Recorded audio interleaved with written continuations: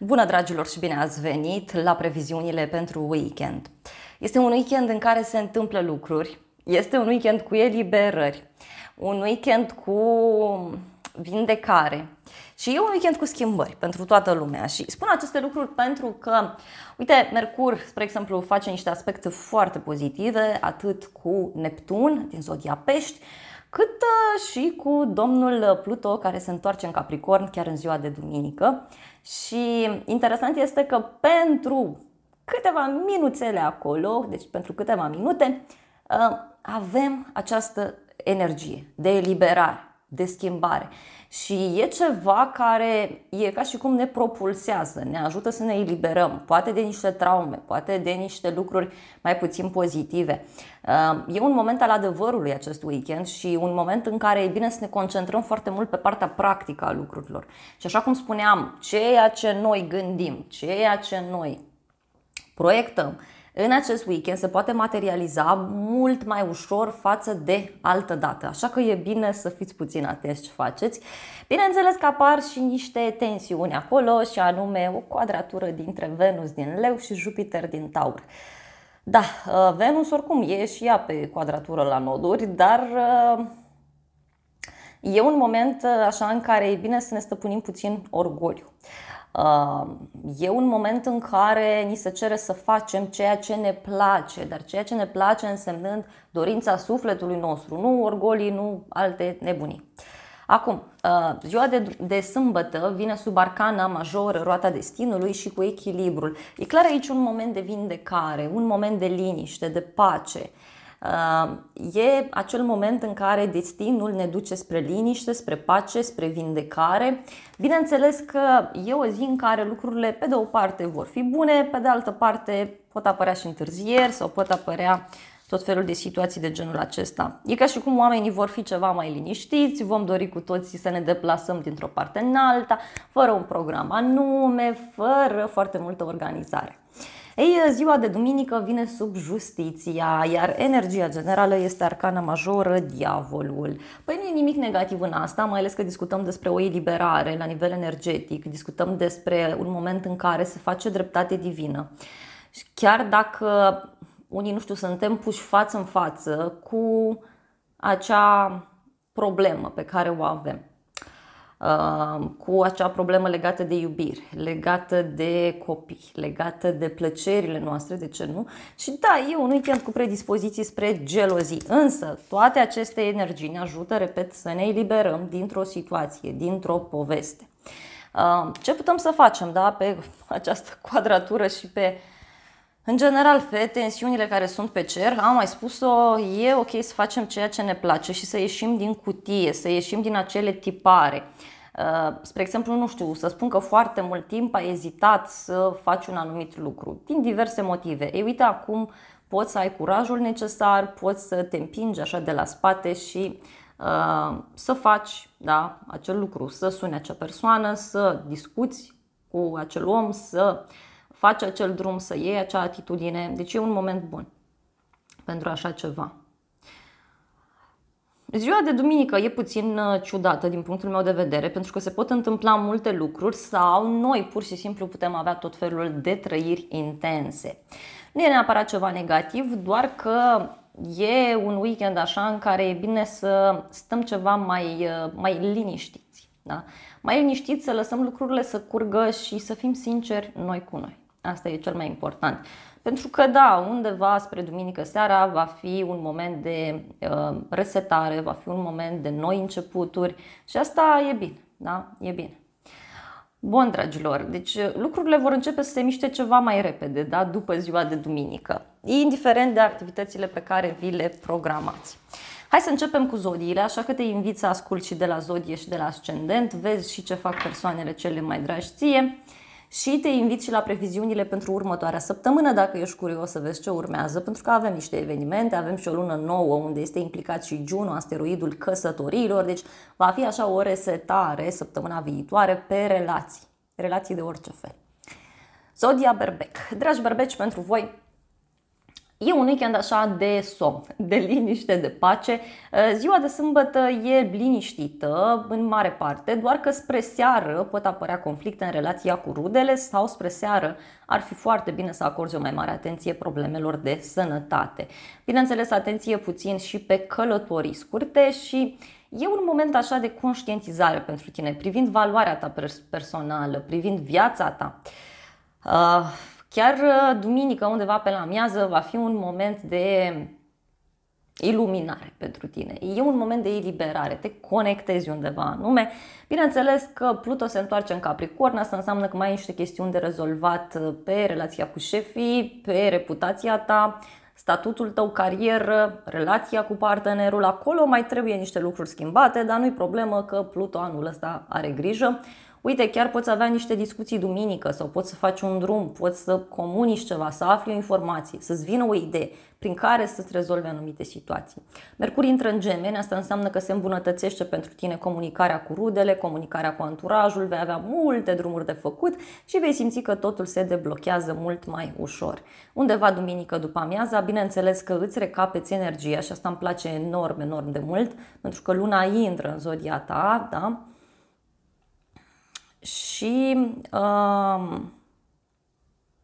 mai mult decât atât, tot undeva duminică seara, e un moment așa pentru toată lumea de tensiune, așa cum spuneam. Pentru tine este vorba despre dragoste, despre bani, despre copii, despre afaceri, despre plăcerile tale și uite, dacă ești un berbec aflat într-o relație, e bine să petreci o seară așa intensă, plăcută, alături de partener, gătiți ceva împreună sau aveți niște activități și poate să iasă și cu pasiune. Dacă relația nu e bună, așteptați-vă la niște critici, la niște conflicte, la tot felul de discuții din acestea. Și fiți puțin atenți pe bani sau pe afaceri pentru că e micul benefic, marele benefic, dar nu sunt într-o poziție bună, deci încercați să nu riscați foarte mult în acest weekend.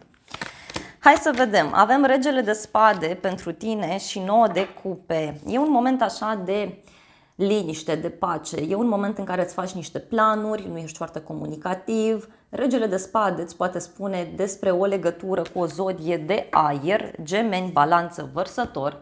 7 de spade vine cu un moment de dezamăgire. Acum, dragi berbeci, posibil să aflați și de niște personaje din jurul vostru care n-au intenții chiar atât de pozitive și e bine că aflați acum, că vi se arată că e mai bine așa.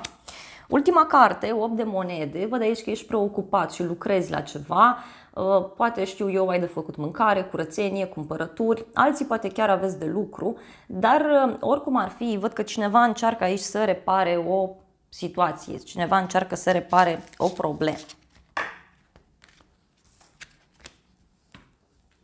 Zodia Taur. Dragi Tauri, pentru voi e un weekend în care în general veți ieși în lume, veți colinda, veți intra în contact cu mulți oameni. La un moment dat, sâmbătă seara, poate să apară un conflict în relația cu un prieten sau cu relația, nu știu, cu un grup de oameni din care faci parte. E ceva acolo ce nu-ți place, ceva ce nu-ți convine, ți se spune ceva, se întâmplă ceva. Poate să fie o situație care, uite, să-ți dea așa ca un fel de revelație și îți dai și tu seama cam pe unde te afli, îți dai și tu seama cam ce ar trebui să faci mai departe, ce prietenie ar trebui să închizi, ce plan ar trebui să schimbi. Mai mult decât atât, pentru tine e un weekend în care, uite, Pluto se întoarce în Capricorn și pentru tine e favorabil pe acolo și anume, uite, te poate ajuta foarte mult Pluto în Capricorn, mai ales cu acel trigon dintre Mercur din zodia ta, să te eliberezi de niște convingeri vechi sau chiar să înveți ceva nou, să te deschizi către ceva, dar este vorba despre o eliberare legată de relațiile tale, o eliberare legată de iubire pentru cei mai mulți tauri sau poate să fie vorba chiar și de o afacere. Da? Dacă erau blocaje, vedeți ce informații apar pentru că aveți ocazia să ieșiți bine din poveste, vă crește stima de sine, vă crește potențialul de a face bani și așa mai departe. Mercur se mută în Gemeni, așa, deci, dragi tauri, o să comunicați în următoarea perioadă foarte mult despre bani, despre valoarea personală și așa mai departe. Mai important decât atât este faptul că Venus, guvernatoarea voastră, fiind în Leu, stai că am ceartă și cu nodurile lunare, dar și cu Jupiter. Da? Jupiter care e în zodia voastră. Cu alte cuvinte, dragi tauri, fiți puțin atenți în mod special pe conflictele care pot apărea cu persoanele din familie, dar și acele momente în care vă dați voi seama că nu e casa care trebuie, nu arată așa cum trebuie, că mai aveți de schimbat ceva. Alți tauri chiar veți simți foarte intens niște decizii care se iau și sunt chestiuni pe care voi le inițiați, dar vedeți voi, toată situația asta vă ajută foarte, foarte mult să vă simțiți bine. Vă ajută foarte mult pe bani, pe copii, pe dragoste. Deci dacă e ceva ce nu vă place, poate acum e cazul să acționați. Apar lucruri neprevăzute pentru voi undeva duminică seara, nu sunt negative, este important să vă odihniți, să dați un pas în spate, să nu exagerați cu absolut nimic și mai important decât atât, poate chiar da, e un moment de eliberări și pentru voi, da? De eliberări. Dintr-o relație care nu mai funcționează, dintr-un loc, da, care nu prea vă mai place. Hai să vedem, dragi tauri, ce faceți voi. Pisicile au treabă, se joacă cu o cutie de carton. Că mi-a venit o comandă, de asta am pus pauză, că apoi o pierdeam și n-am mașină să merg la ieșirea din oraș, da? Ca să iau pachetul. Așa că am profitat că a venit curierul. Hai să vedem. Bun, asul de cupe pentru tine, pajul de cupe, multe emoții, dragi tauri, în acest weekend. Este un weekend și cu multă intuiție pentru voi, dar eu văd aici o veste bună care apare. Noi emoții pe care le trăiți, noi persoane pe care le puteți cunoaște. Eremitul, îmi place această combinație. O conexiune văd aici cu zodia fecioară pentru unii dintre voi. E clar un weekend cu liniște, cu pace. E un weekend în care te vei maturiza, vei conștientiza anumite lucruri și cu siguranță vei lua niște decizii foarte înțelepte. Repet, sunt chestiuni care vin din partea ta, nu prea au legătură cu ceilalți. Ultima carte, Împărăteasa, foarte frumos. Împărăteasa spune despre energia ta, dar uite, poți avea o legătură și cu o balanță pentru unii. E un moment în care în sfârșit vă simțiți liniștiți, mulțumiți, împliniți. E ceva acolo care vă ajută pe voi enorm de mult în acest weekend. Poate chiar o femeie v-ar putea ajuta sau o nouă persoană pe care o cunoașteți și care vă poate ghida. Zodia Gemeni. Dragi Gemeni, pentru voi e un weekend puternic, da? Mercur, guvernatorul vostru, are treabă. În primul rând, dragi Gemeni, faceți niște schimbări majore pentru voi, în mod special. Aceste schimbări vă sunt favorabile, e ceva ce vă va oferi o mai mare încredere în voi. E ca și cum în sfârșit vă dați seama ce anume vă ținea pe loc, da? Poate să fie o eliberare, o închidere a unei relații, o conștientizare cum că e cazul să mai renunțați la anumite obiceiuri, la anumite, știu eu, activități pe care le aveți. E cazul să mai faceți o schimbare în modul de a aborda viața. De ce nu? Interesant este, dragi Gemeni, faptul că Mercur, guvernatorul vostru, intră în sfârșit în zodia voastră, așa că vă recăpătați energia. Da, vă recăpătați energia. Este un weekend absolut fantastic pentru voi. Și mai interesant decât atât este faptul că undeva duminică vedeți că pot apărea conflicte în relația cu persoanele din jurul vostru. E ca și cum cineva vă pune acolo o oglindă în față și vrea să vă elibereze și voi nu prea sunteți de acord. Dragi Gemeni, indiferent de relația care se închide, indiferent ce se întâmplă în viața voastră în acest weekend, indiferent ce discuții apar cu partenerul, da? Încercați să lăsați lucrurile așa. Încercați să nu insistați cu absolut nimic, pentru că este o situație din care veți ieși foarte bine atunci când vine vorba de casă, de familie, atunci când vine vorba despre stabilitatea voastră. Deci poate aflați o informație care inițial nu vă place, poate conștientizați ceva și atunci luați o decizie dintr-un anumit punct de vedere. E o discuție acolo, e ceva ciudat care se petrece. Hai să vedem. Diavolul pentru tine și 9 de spade. Te stresezi aici în legătură cu o situație, ai o teamă în legătură cu ceva anume.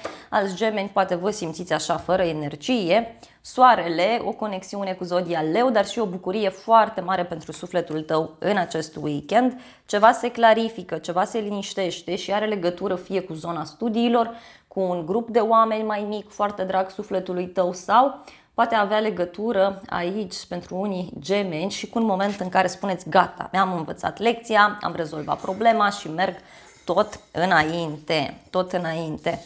Dacă ești un geamăn singur, vezi ce faci prin cercul tău de prieteni, că e posibil să apară cineva pe acolo. Zodia Rac. Dragi raci, pentru voi e un weekend intens, frumos. În primul rând e un weekend cu foarte multă înțelepciune.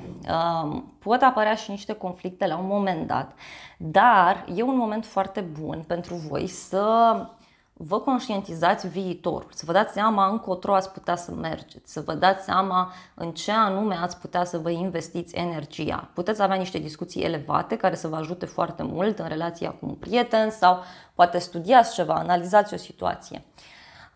Uite că Pluto se întoarce în Capricorn, se întoarce pe casa a 7-a și, așa cum spuneam, el face și un trigon cu domnul Mercur din Taur. Nu durează mult trigonul, câteva minute, că apoi Mercur schimbă zodia, dar cât durează? E important de menționat că voi pur și simplu veți transforma, da, o relație, o prietenie, fie vă împăcați cu cineva, fie închideți o relație de prietenie, puneți punct la ceva anume, vă eliberați dintr-o situație.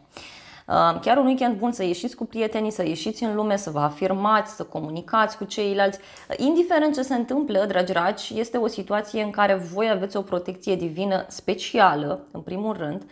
De asemenea, Mercur intră în Gemeni. Asta înseamnă că ceea ce se întâmplă vă va surprinde destul de mult, pentru că va fi așa o perioadă de liniște după aceste evenimente, în sensul că nu vei mai comunica la fel de mult, vei comunica foarte mult cu tine, cu subconștientul tău, cu divinitatea, cu toată zona asta.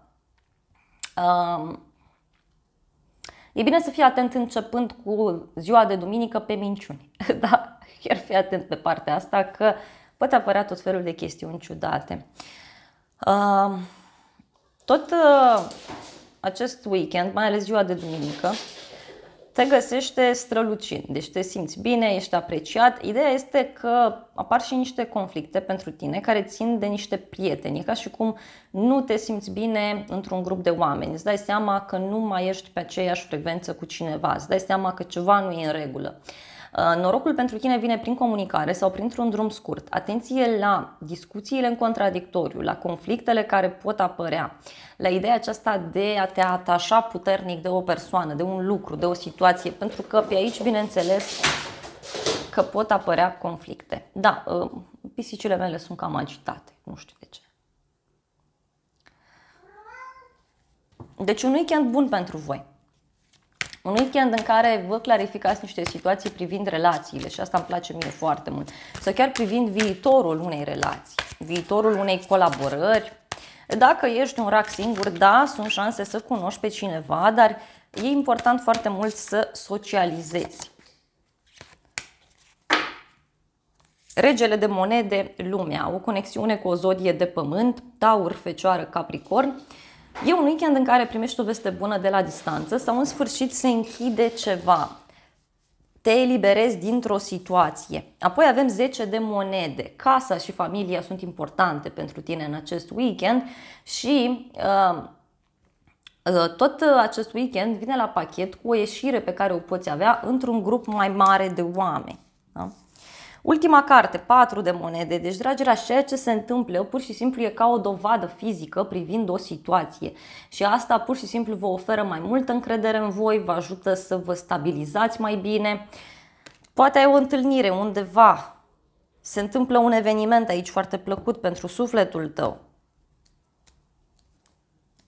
E liniște, e pace. Unii poate aveți legătură cu un prieten, da? Relația de cuplu, uite, poate să meargă la un nivel mult mai bun, mult mai frumos. Sau așa cum am spus, cineva îți poate atrage atenția sau tu poți să atragi atenția unei persoane.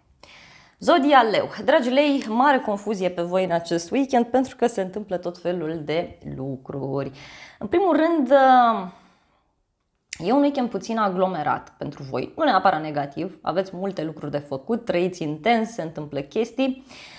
Conflictele pot apărea din partea prietenilor, dar partea bună a lucrurilor este că prin comunicare și pentru tine de data asta se rezolvă foarte multe lucruri. Și uite că ai ocazia în acest weekend să rezolvi niște situații extrem de importante legate de muncă, rutină, sănătate. E o discuție acolo pe care o poți avea, un plan pe care ți-l faci, dar vezi că totul se întâmplă așa într-o fracțiune de secundă și care, da, te ajută foarte, foarte mult. Poate să fie vorba despre faptul că o întâlnire cu cineva, de ce nu, te-ar putea ajuta. E ceva legat de bani pentru unii lei, e ceva legat de viitorul vostru profesional, financiar, stabilitatea voastră. Fie vă vine o idee, fie reușiți să rezolvați ceva. Mercur intră în Gemeni și se mai liniștesc apele pentru voi. Pentru voi chiar e un tranzit foarte bun al lui Mercur acolo în Gemeni, vă ajută enorm de mult să comunicați mai bine cu prietenii, să faceți tot felul de drumuri împreună cu grupuri de oameni și pentru alți lei poate chiar vă apucați de învățat ceva, de studiat ceva într-un grup anume. Lumea. Dar mai am un element important, da? Și anume o quadratură dintre Venus din zodia voastră și domnul Jupiter. Și e un moment, dragi lei, în care vi se cere să alegeți din nou plăcerea, iubirea. Vom vedea și lei care vor dori foarte mult să se afirme începând cu acest weekend, pentru că în sfârșit vă dați și voi seama că e nevoie să luați voi atitudine și să nu vă mai bazați pe ceilalți. Începând cu ziua de duminică deja vă crește intuiția, vă crește energia, discutăm despre un alt nivel, da, care are loc în viața voastră și e ceva din care veți ieși foarte bine financiar. Mai ales dacă alegeți să vă prețuiți puțin pe voi, să faceți ceea ce vă place, să alegeți persoana care vă oferă liniște, pace, iubire. Deci e un moment foarte interesant. Acum, avem pajul de monede și cu lumea. Văd aici o teamă cu 9 de monede în legătură cu o persoană mai tânără, în legătură cu ceva ce studiezi. Poate pentru unii este vorba despre faptul că vă era teamă în legătură cu un câștig financiar, în legătură cu o veste legată de planul fizic. Dar lumea vorbește despre un răspuns pozitiv, despre bucurie, relația cu străinătatea. 10 de spade, deci ceva se închide pentru voi, ceva se finalizează, asul de monede și va apare acea dovadă concretă. Unii lei e ca și cum ați spus, gata, o iau de la zero și merg pe altă cale sau în sfârșit am dovada că ceea ce am făcut funcționează. Chiar un weekend foarte bun pentru voi, în care vi se cere să puneți punct la o situație și să mergeți mai departe. Poate să vă reinventați puțin, pentru unii lei, posibil și acest lucru. E ca și cum amânați ceva sau spuneți, lasă, dacă nu mă ajuți tu, lasă că merg eu și mă descurc pe cont propriu. Zodia Fecioară. Dragi Fecioare, pentru voi e un weekend în care, normal, relațiile în continuare sunt importante, tensiunea poate să vină din partea unui șef, din partea unei persoane importante. Partea bună a lucrurilor este că ai foarte multă intuiție în acest weekend privind o relație, privind un partener, privind relația cu ceilalți în general vorbind. Uite că Pluto se întoarce în Capricorn și acolo îți spune că mai ai niște chestiuni de rezolvat, mai ales prin acel trigon cu Mercur. Mercur care e guvernatorul tău. Și e un moment acolo în care, uite, poți să pui capăt la o problemă din relația ta. Dacă ești într-o relație de iubire, dacă ești o fecioară singură, vezi ce informații apar, vezi ce faci, pentru că ajutorul chiar îți vine din planul acesta spiritual, ajutorul vine din ideea aceasta de a te alege cumva pe tine într-o poveste. Uite, relația cu un copil se poate schimba, se pot întâmpla tot felul de lucruri. Unii poate chiar vă gândiți serios să vă căsătoriți cu partenerul sau deodată spuneți, gata, a fost ce a fost, de acum încolo trebuie să fac ceva, trebuie să acționez cumva. Informațiile pot veni de undeva de sus, adică fie niște idei pe care le primiți, care țin de străinătate, fie descărcați direct ideea din planul spiritual, ceva faceți voi acolo. Ei, e o situație din care veți ieși foarte bine și dacă e vorba de a oficializa o relație, tare bine v-ar prinde, dragi fecioare, iar dacă sunteți singuri, bineînțeles, încercați să vedeți unde e problema. Că la voi problema ține de comunicare în momentul de față. Da? De comunicare, de planul acesta. Și discutăm despre intrarea lui Mercur în Gemeni, Mercur guvernatorul tău. E o poziție bună și nu prea, că la un moment dat face și quadratură cu aspectul tău pe fecioară, dar până atunci discutăm despre o perioadă în care vei face mai multe drumuri către zona instituțiilor publice, vei comunica foarte mult în public, vei lua cuvântul în adunări de oameni, în ședințe, comunici mai mult cu șefii și așa mai departe. Poți să rezolvi niște chestiuni foarte interesante legate de o mașină pentru unii dintre voi. Și tot acest weekend, vedeți că undeva spre duminică seara treaba se aglomerează și aveți mai multe chestiuni de făcut. Nu sunt negative neapărat, doar că apar și niște tensiuni. Și aici v-aș recomanda să fiți atenți în primul rând pe sănătate și vedeți voi, e ca și cum sunt doi îngeri, două persoane, două energii care vor să vă ajute. Și e ca și cum voi nu prea aveți putere, voi nu prea știți ce să spuneți, că e în dreapta, că e în stânga. Dragi fecioare, indiferent ce se întâmplă, aveți punctul norocului în zodia voastră. Deci mai bine de atât, cam nu se poate. Da? Aveți punctul norocului în zodia voastră. Indiferent ce se întâmplă, indiferent ce vi se propune. Fie că apar schimbări în casă, în familie, fie că te gândești să te muți, fie că rezolvi ceva legat de o vânzare, de o proprietate. E norocul tău. E ceva benefic pentru tine. Deci tot înainte, pentru că acum ai ocazia. Poți să schimbi multe chestiuni așa în viața ta în acest weekend, dar unii, uitați, puteți să vă programați o vacanță, o ieșire, puteți să rezolvați ceva din acest punct de vedere. Hai să vedem, dragi fecioare, ce faceți voi. Asul de cupe, regina de cupe, marea preoteasă. Multă intuiție pe care tare bine ar fi să o ascultați. E un moment în care primiți o veste bună, o veste de pace, de liniște, ceva vă place vouă acolo. Regina de cupe, o conexiune cu o zodie de apă, rac, scorpion sau pești sau o legătură cu o persoană foarte sensibilă și foarte dragă sufletului tău. 4 de spade, e un moment de relaxare, e ca și cum mergi undeva și te relaxezi lângă o apă sau lângă un loc încărcat foarte mult din punct de vedere energetic. E un moment de liniște, de pace, pentru că da, e o perioadă în care, așa cum am spus, ești foarte mult apropiat de planul acesta spiritual și chiar ar fi bine să-ți asculți intuiția, să lași lucrurile să curgă, pentru că poți avea surprize foarte plăcute. E un weekend de relaxare pentru tine. Zodia Balanță. Dragi Balanțe, pentru voi e un weekend așa în care parcă lucrurile se liniștesc de la sine și pur și simplu nu vă vine să credeți. Vedeți că mai aflați niște secrete, mai întâmplă niște lucruri care poate inițial nu plac, poate apar niște activități pe care nu vi le-ați programat. Pluto se întoarce în Capricorn. Da, nu e o poziție extrem de favorabilă pentru voi. Asta mă refer pentru balanțele care sunteți născute în ultimele zile. Dar în general vorbind, uite, când Pluto acolo intră în Capricorn, spuneam eu că face și un trigon cu domnul Mercur din Taur și discutăm, dragi balanțe, despre o închidere. Da? Este vorba despre o închidere care ține de niște acte pentru unii sau închideri care țin de o moștenire, vă mutați, e o împărțire de bunuri. E ceva acolo ce se întâmplă și care are legătură și cu banii. E un weekend intens în care aveți multe chestiuni de făcut. Dar indiferent ce se întâmple, sunteți bine susținuți pe acte, pe justiție, pe străinătate, spiritualitate, zona aceasta de online, da? De internet. Mercur intră în Gemeni și se mai liniștesc puțin problemele pentru că îți crește intuiția.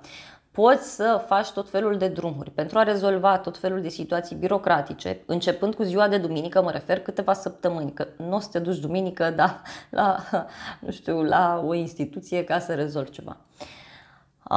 Îți crește foarte mult susținerea pe studii, pe învățare, fie că înveți niște chestii banale, fie că sunt niște chestiuni importante. Tot acest weekend, undeva pe duminică, te găsești foarte concentrat pe relațiile tale și asta e important de menționat. Doar că, ce să vezi tu, undeva duminică seara avem quadratura, care se simte, bineînțeles, deja și o să se mai simtă, între Venus din Leu și Jupiter din Taur. Și tragi balanțe. E vorba de viitorul unei situații din viața voastră. Poate e vorba de viitorul unei relații, poate e vorba de viitorul unui parteneriat. Pe acolo ceva începe să bubuie și e vorba de gelozie și e vorba de discuții intense, de trăiri puternice. Dar e un mic mare scandal, să știți acolo, da? Repet, Pluto întors în Capricorn își spune cuvântul, mai ales când va face și quadratură la noduri și nodurile vor fi exact pe axa relațiilor pentru voi. Acum nu vă speriați că nu e neapărat ceva negativ, depinde de voi ce faceți sau dacă ați făcut ceva până acum. Pentru că, uitați, deja de duminică seara puteți să simțiți așa niște tensiuni legate de dragoste, legate de bani, cheltuieli, toată zona aceasta, gelozii. Ideea e că măcar sunteți protejați din toată povestea asta, indiferent ce se întâmplă, nu? Măcar sunteți protejați. E un weekend cu senzații tari pentru voi, nu e neapărat negativ, dar important e că vă rezolvați problemele. Hai să vedem, dragi balanțe, ce faceți voi.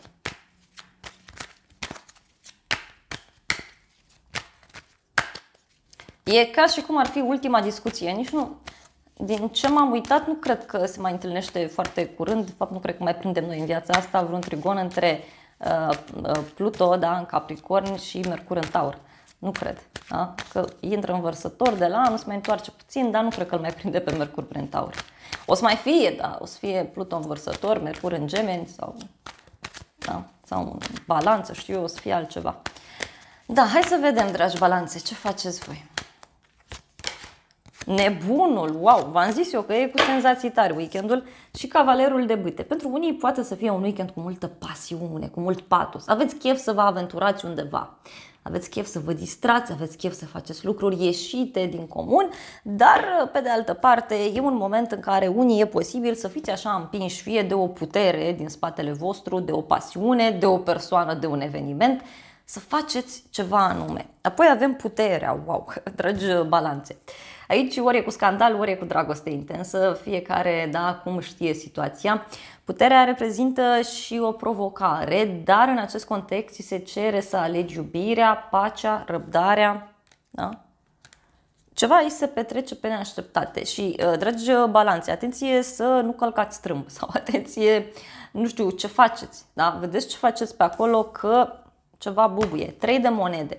Poate este vorba despre un grup de prieteni foarte dragi sufletului tău, vezi să nu te apuce dragostea pe acolo printre prieteni sau na, dacă tu știi că ești singur și vrei vreo aventură, tot înainte, dar mare atenție pentru că pot apărea probleme mari. Tot 3 de monede aici poate să însemne și un moment în care, uite, spui gata, am înțeles chestia asta, sunt dispus, vreau să învăț, vreau să ne apucăm de treabă, să acționăm cumva. O nouă persoană pe care o poți cunoaște. Zodia Scorpion. Dragi scorpioni, pentru voi e un weekend cu iubire, cu plăcere, cu pasiune, vreți să intrați în contact, nu știu, cu copiii voștri, cu persoanele dragi vouă, sunteți concentrați pe așa ceva. Ei, uitați că undeva sâmbătă seara apar niște conflicte în relația cu partenerul sau niște conflicte în relația cu un bărbat important din viața voastră. Acolo apar tot felul de situații ciudate. Partea bună a lucrurilor este că aveți o intuiție absolut superbă când vine vorba de relații, de viitorul unei relații, de relațiile cu clienții, relațiile cu oamenii din jurul vostru, la modul general vorbind. Pluto, guvernatorul vostru, se întoarce în Capricorn și vă spune că e cazul să mai faceți acolo puțină curățenie legată de rude, vecini, anturaj, mașini, da, toată zona asta. Interesant e că face un trigon cu Mercur din Taur și pentru voi e vorba de relații, repet, e vorba de a transforma radical o relație. Veți avea o discuție în acest weekend, că-i sâmbătă, că-i duminică, că na, aspectele astea se simt și înainte și după. Veți avea niște discuții privind partenerul de viață, privind situația în care vă aflați, care, uitați că poate să dea o resetare relației sau o poate închide. Depinde de fiecare. Puteți să rezolvați niște chestiuni legate de casă, de familie, legate de viața voastră privată, în general vorbind. Și dacă ar fi să lucrați, e un weekend super pentru negociere. Credeți-mă, convingeți pe oricine de absolut orice.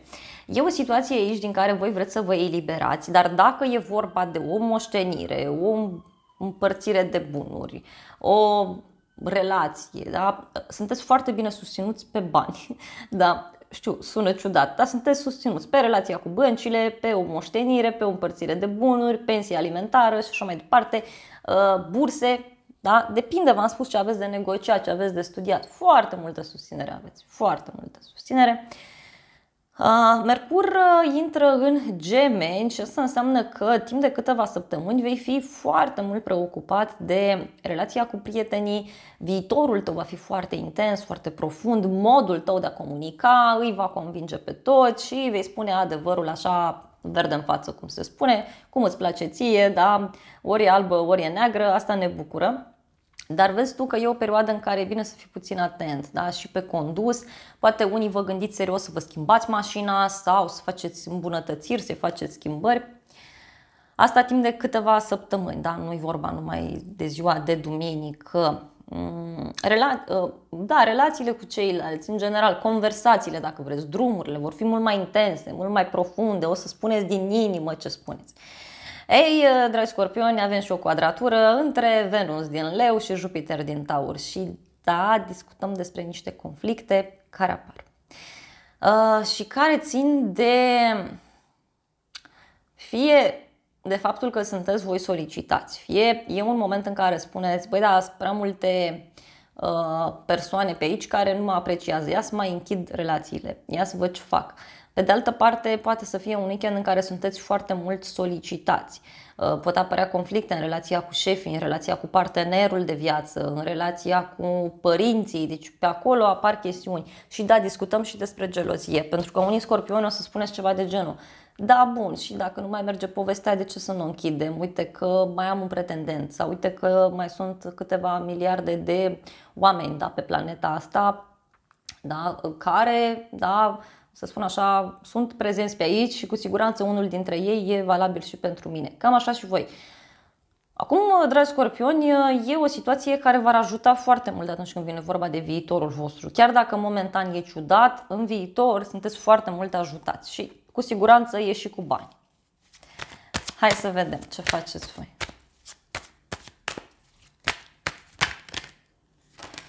E un weekend în care nu e doar discuție, e un weekend în care puneți și în practică ceva anume. Soarele, wow, dragi scorpioni, ce faceți aici? Vă îndrăgostiți, o legătură cu zodia Leu, e un moment în care, uite, poți să cunoști pe cineva sau se poate clarifica o situație legată de o relație de iubire. Văd aici de asemenea și o după-amiază petrecută împreună, apoi avem regina de cupe, e clar că tu vei lua atitudine în acest weekend și că vei avea foarte mari emoții, vei trăi intens. Și mai văd aici asul de cupe, fie cunoști o nouă persoană, fie vrei să te eliberezi, conștientizezi că vrei să ieși dintr-o situație. Da? Pentru că ai obosit, pur și simplu, și vrei relaxare, vrei liniște, vrei pace. Pentru unii simt aici energia unei persoane noi. Da? Sau faptul că se poate vindeca, se poate rezolva o relație de prietenie, de iubire, o relație cu rudă în care erau probleme. Pentru alții un bărbat vă poate ajuta în toată situația asta. Fie e șeful vostru, fie e partenerul, dar având aceste aspecte pe Leu pe casa a 10-a, tare mult m-aș gândi că e vorba și de voi. Câteodată așa vi se aprinde lumina în minte și spuneți gata, eu asta vreau și merg și lupt pentru acel ceva. Foarte ok, tot înainte. Zodia Săgetător. Dragi săgetători, pentru voi e un weekend în care se întâmplă lucruri. E un weekend ceva mai apăsător. Nu negativ, atenție, nu. Conflictele pot veni în relația cu partenerul sau în relația cu un client în relația cu ceilalți. Da, e ceva așa tranzitoriu, undeva sâmbătă seara. Ideea este că pentru tine e un weekend cu foarte mare intuiție, un weekend în care vei reuși să iei niște decizii înțelepte privind o relație, privind o colaborare. Poate vei avea niște chestiuni de făcut pentru casă și familie și asta ți-ar prinde foarte, foarte bine. De asemenea, Pluto se întoarce în Capricorn. Asta înseamnă că trebuie să mai transformi acolo niște chestii. Fie să mai transformă puțin sursa ta principală de venit, fie mai asistăm la schimbări, începând cu acest weekend până la anul, legate de valoarea ta personală, că acolo trebuie să lucrezi puțin. Adică să nu te subestimezi, dar să nu te supraestimezi, adică să menții cumva un echilibru acolo. Îmi place această relație dintre Pluto și Mercur pentru tine, da? Pentru că, uite, vei avea o discuție, faci un drum, se întâmplă acolo ceva magic pur și simplu pentru tine, care, uite, te ajută foarte mult pe relația cu ceilalți sau discuția pe care o ai te ajută mult să semnezi un contract, îți aduce clienți, schimbarea pe care tu, uite, poate vrei să o faci din punct de vedere profesional, te ajută extraordinar de mult, deci tot înainte. De asemenea, văd și o îmbunătățire pe starea de sănătate începând cu acest weekend, dar vezi că are legătură cu alimentația. Fie să mănânci sănătos, fie, nu știu, te gândești și tu să mergi la un specialist care te poate ghida, că eu nu pot să-ți dau sfaturi pe mâncare, mergi și contactează un specialist pe așa ceva. Dar eu văd aici că ți-ar fi de folos să faci asta. Bun, Mercur intră în Gemeni, asta înseamnă că pe de o parte lucrurile sunt bune, pe de altă parte bineînțeles că apar și discuții, dar este important de menționat faptul că se îmbunătățește comunicarea cu partenerul, comunicarea cu clienții, vei avea mai multe drumuri de făcut pentru a rezolva tot felul de situații. Începi să te miști mai mult în general vorbind. În a doua parte a zilei de duminică te vei concentra foarte mult pe dragoste, pe copii, pe plăcere, nu știu, ai tu o plăcere să stai să te uiți la un film și asta vei face, sau ai o plăcere să faci nu știu ce activitate. Ei, dragi săgetători, avem și conflicte în acest weekend și anume o quadratură dintre Venus din Leu și Jupiter din Taur. Jupiter care e guvernatorul tău și cred că trebuia să încep cu asta, dar n-am putut să mă abțin, trebuia să-ți dau și celelalte informații. Uite, e un moment așa de tensiune legată de muncă, de sănătate. E un moment în care spui, băi, teoria din mintea mea cam nu e aceeași cu practica. E un moment în care spui, bun, fac ceea ce fac, dar trebuie să-mi vină și banul, trebuie să fiu și apreciat, că o să crească chestia asta și asta e bine. Pe de altă parte, poate apărea conflict în relația cu un prieten sau cu o prietenă. E ca și cum cineva vine și îți propune o chestie și spui, auzi, dar nu prea îmi place povestea asta, nu e chiar atât de interesantă, dar ți se impune cumva. Da? E o situație din care, atenție, vei ieși foarte bine din punct de vedere profesional. E o situație care te va propulsa undeva sus, care te va face mai cunoscut, mai cunoscută, mult mai bine, da, vei fi văzut de către ceilalți. Și uite, undeva duminică seara e un moment bun să te vezi cu persoana iubită, să petrești timp alături de copilul tău, să mergi în lume, să cunoști pe cineva. Asul de spade, foarte interesant, da? Asul de spade și pajul de cupe. Noi emoții pe care le ai aici, văd o decizie importantă pe care o vei lua. Și, de asemenea, avem 9 de bâte, care înseamnă teamă, oboseală. Deci poate te simți obosit dintr-un anumit punct de vedere. Pentru alți săgetători este vorba despre faptul că e bine să fiți puțin atenți și pe zona aceasta a sănătății. Adică dacă simțiți că nu mai puteți, luați o pauză. Da? Nu insistați. Puteți să cunoașteți o nouă persoană. Ultima carte, 10 de bâte. E un weekend aglomerat, cum spuneam, nu aveți voi suficientă energie, de asta spuneam că e bine să fiți puțin atenți pe zona sănătății și să vă mai odihniți puțin. Știu că aveți mult de muncă, știu că sunteți solicitați, chiar dacă nu lucrați, apar chestii de făcut prin casă, vă sună cineva, vă contactează cineva din casă, din familie, din trecut, ceva se întâmplă. Dar, atenție, e important să mențineți un echilibru. Chiar e important acest aspect. Da. Să iau o decizie aici care e puțin dificilă, poate pentru cineva anume, nu neapărat pentru tine, pentru că e un weekend cu foarte mari emoții pentru tine. Ceva se închide. Zodia Capricorn. Dragi Capricorni, pentru voi e un weekend așa drăguț de comunicare, de drumuri, Un avertisment aș avea undeva în seara zilei de sâmbătă, puțină atenție pe sănătate și pe drumuri, pe activitățile pe care le aveți de făcut prin jurul casei, nu exagerați, nu vă luați la ceartă, pentru că, dragi Capricorni, urmează o perioadă iarăși interesantă pentru voi, de putere.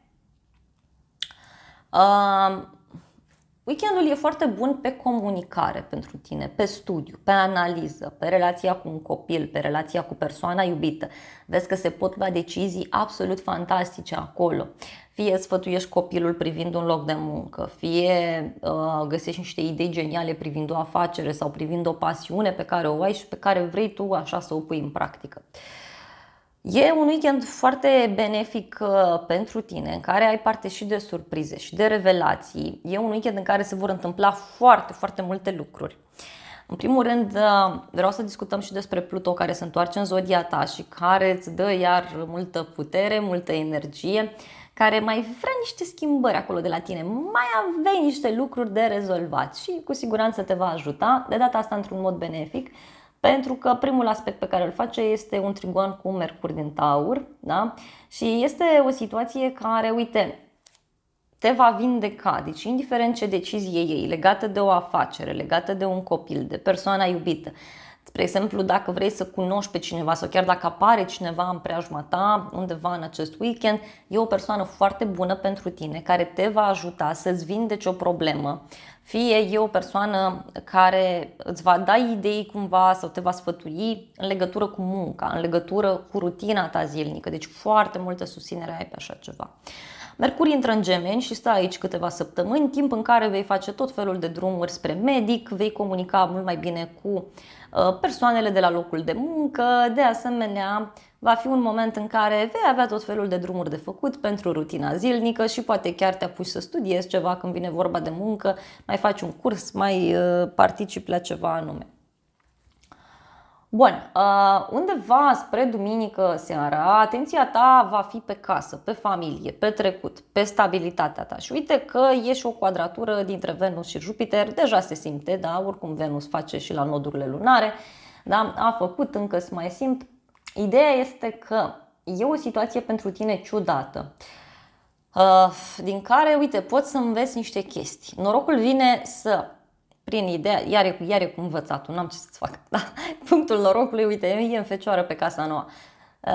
E un conflict acolo, e o luptă de putere, e o situație ciudată care se petrece, e o schimbare în fața căreia tu cam opui rezistență. Și nu că spui tu, gata, am pus aici granița și nu se mai trece, ci mai degrabă e vorba de un blocaj la nivel mental. Adică ai tu niște idei, spui, domnule, o rochie frumoasă arată așa și vine cineva și îți prezintă o rochie care arată diferit, da? Și spui, da, e urâtă și îți spune, da, alta nu e, cu asta te îmbraci la petrecere. Și tu spui, aoleo, dar e urâtă, dar cum să mă îmbrac așa, dar uite ce culoare are, uite că e cu umărul nu știu cum. Ei, cam despre asta e vorba, dragi Capricorni. Deci e nevoie să vă deschideți, da, pe așa ceva. Intuiția v-ar ajuta mult, spiritualitatea, profesorii, mentorii, persoanele pe care le respectați. Tot acest weekend, uite, poate să vină și cu pasiune extremă într-o relație de iubire, dar dacă lucrurile nu funcționează și tot sunt certuri, apar conflicte. Apar conflicte care se pot potoli pe de altă parte, da? Se pot potoli.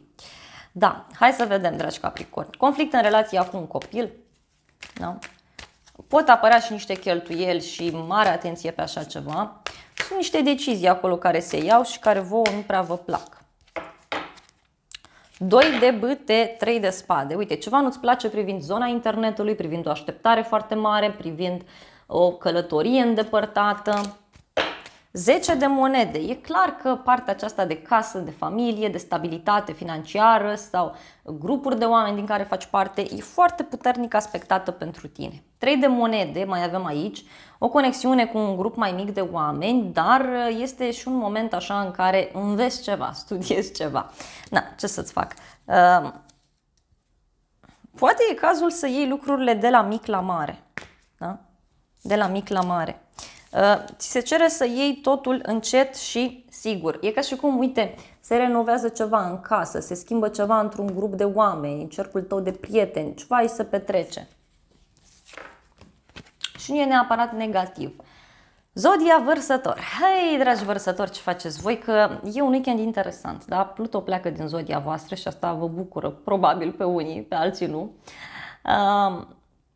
Dar vreau să începem așa ușor. Uite, ziua de sâmbătă e bună pentru tine pe comunicarea cu rudele, pe comunicarea cu membrii familiei, pe niște cumpărături pe care le poți face pentru casă. E un moment în care, uite, poți să trăiești momente speciale alături de copilul tău, alături de persoana iubită.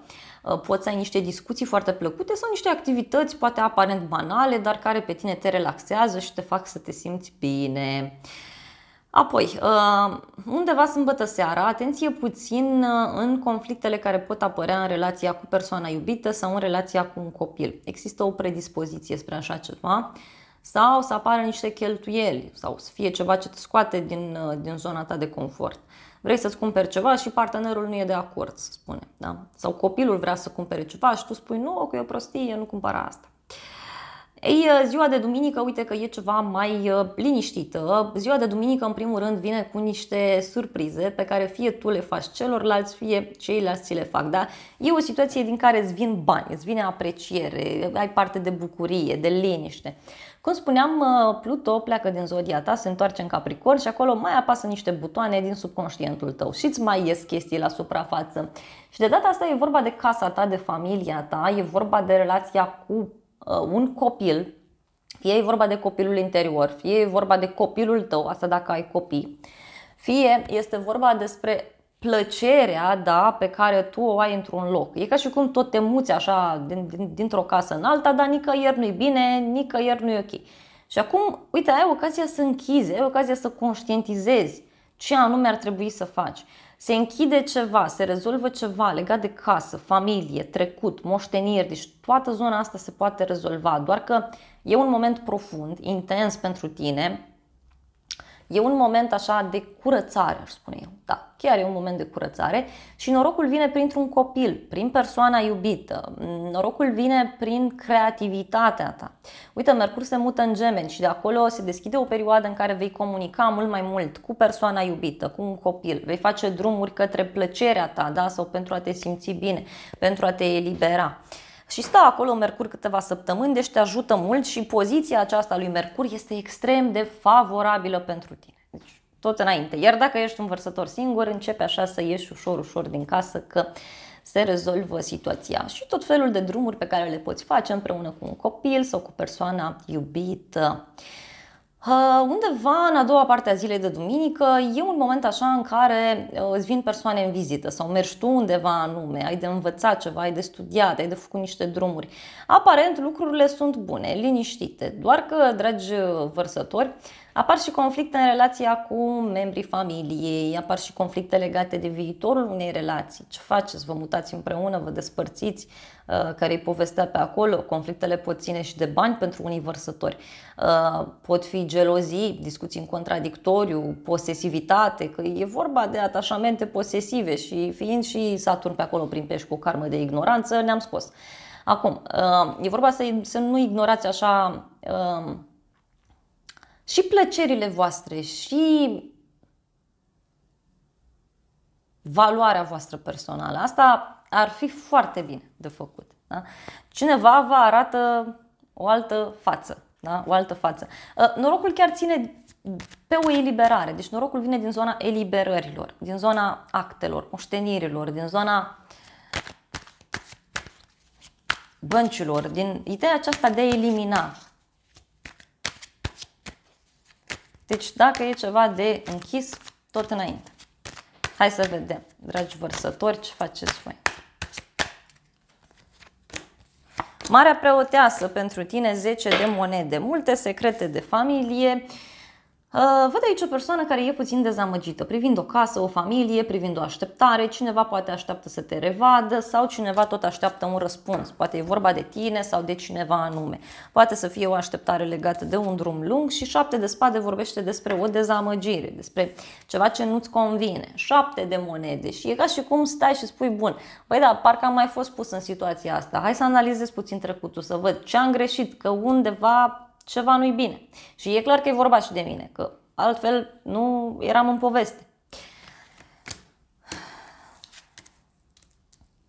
Sunteți puși, v-am spus, într-o situație în care ați mai fost puși și de data asta chiar ar fi bine să reacționați într-un mod diferit. Să încercați să găsiți soluții pentru a vindeca situația asta, pentru că eu văd aici totuși această stare de așteptare. Zodia Pești. Dragi peștișori, pentru voi e un weekend foarte interesant, sunteți în centrul atenției, cum v-am mai explicat. E un moment foarte bun pentru voi pe intuiție, pe drumuri, pe comunicarea cu ceilalți, pe comunicarea cu rudele și chiar pe niște drumuri scurte pe care vă gândiți voi să le faceți. Undeva sâmbătă seara, atenție că apar conflicte în relația cu un bărbat, din familie, din casă sau acesta poate avea o problemă de sănătate. Dar dacă ești bărbat, părerea mea e să nu faci niciun exces la ziua de sâmbătă, că nu e ok. Mai ales acum că e Saturn în zodia ta și lui nu-i plac chestiile astea, vrea maturitate. E doar câțiva ani, după aia poți să revii la normal sau nu. Duminică, uite, ai parte de tot felul de surprize, de epifanii, adică de conștientizări. E un moment așa în care te urci undeva sus ca și energie, te simți foarte bine, foarte liniștit. Mercur se întoarce în Capricorn și uite, gata, nu mai apasă butoanele alea de prin subconștient, te lasă în pace, dar se întoarce acolo în Capricorn și îți spune faptul că e cazul să mai faci niște schimbări privind prietenii tăi, privind rudele, privind grupurile de oameni din care faci parte. Da? Uite, poți să ai o discuție care să te pună foarte mult pe gânduri. Poate să fie vorba despre o rupere pentru unii pești, despre o conștientizare care fie doare, fie e liniștită, dar e ceva ce e cu foarte mare noroc pentru tine pe casă, familie, pe stabilitatea ta. Deci e o situație care îți oferă mai multă stabilitate, că poate erau personaje pe acolo prin jurul tău care tot te scurgeau așa de energie, și poate nu era cazul. Fie înveți tu cum să gestionezi o situație, fie pur și simplu printr-o discuție se rezolvă o problemă. Poate să fie ceva legat de viitorul unei relații, poate e vorba de o relație personală, poate e vorba de o relație cu un prieten. Da? Dacă e vorba de dragoste, orice, dar numai pe la muncă să nu te apuce dragoste. Da? Cel puțin până prin octombrie. Acum tu faci cum vrei, da? Nu spune nimeni nimic. Tu faci cum consideri că îți asumi. Mercur intră și el în Gemeni, nu e o poziție favorabilă pentru tine neapărat, dar partea bună a lucrurilor este că timp de câteva săptămâni se îmbunătățește foarte mult comunicarea cu rudele, cu familia, vei avea drumuri de făcut pentru a rezolva tot felul de situații legate de casă, legate de un teren, da? Se mai rezolvă niște chestiuni pe acolo. Îți vin persoane în vizită, mergi tu în vizită și uite că undeva duminică seara poți să primești niște bani, o reducere sau dacă vrei să-ți comanzi ceva, vezi că ai toate șansele din lume să găsești o reducere extraordinar de bună. Acum,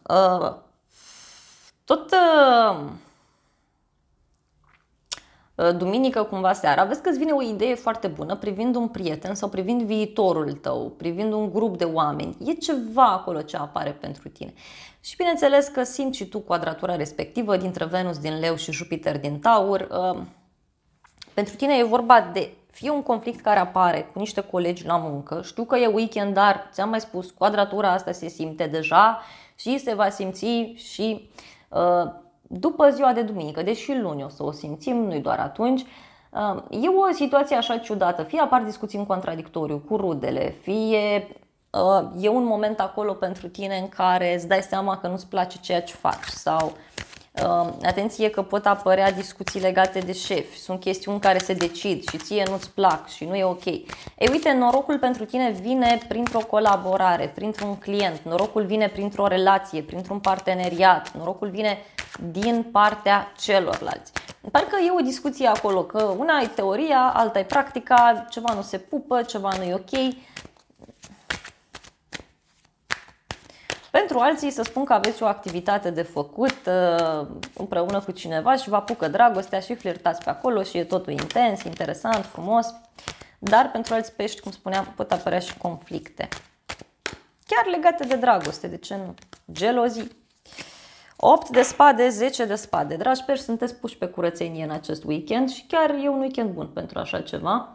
niște discuții pe care le aveți privind o relație de cuplu, privind un contract, o discuție cu un prieten pentru alții, 4 de bâte, o petrecere la care mergeți sau un eveniment important care are loc. Și când spun petrecere, nu spun că toată lumea se duce la nuntă și la botez, ci poate să fie o întâlnire pur și simplu cu niște prieteni sau ieși cu cineva la o plimbare, trăiești un moment frumos alături de familie, da? Ceva de genul acesta. Ultimele cărți, Faetonul și Cavalerul de bâte, o conexiune cu zodia Rac, dar văd aici un drum pe care îl faci foarte rapid. E ca și cum cineva îți spune, uite, hai la un suc și tu imediat, pac, ai și plecat. Da, e un weekend cu predispoziții spre așa ceva și văd aici multă pasiune la un drum, văd aici ceva interesant. Vezi că se întâmplă ceva simbolic pentru tine în acest weekend, simbolic pentru anul 2023. Poate o dragoste care apare, poate o vizită neașteptată pentru unii pești, posibil și acest lucru. E ceva ce vă bucură, oricum ar fi, dar, repet, comunicarea e cheia, dragi pești. Dragilor, gata, acestea au fost previziunile pentru toate zodiile. Eu vă mulțumesc pentru atenție, vă doresc un weekend cât mai plăcut. E un weekend intens în care se întâmplă multe lucruri, dar nu sunt energii neapărat negative, sunt așa ca o gură de aer proaspăt pentru că discutăm despre închideri, despre transformări, despre a renunța la anumite chestiuni toxice, v-am spus, deci avem echilibrul și diavolul, e vorba de a găsi soluții, e vorba de eliberări.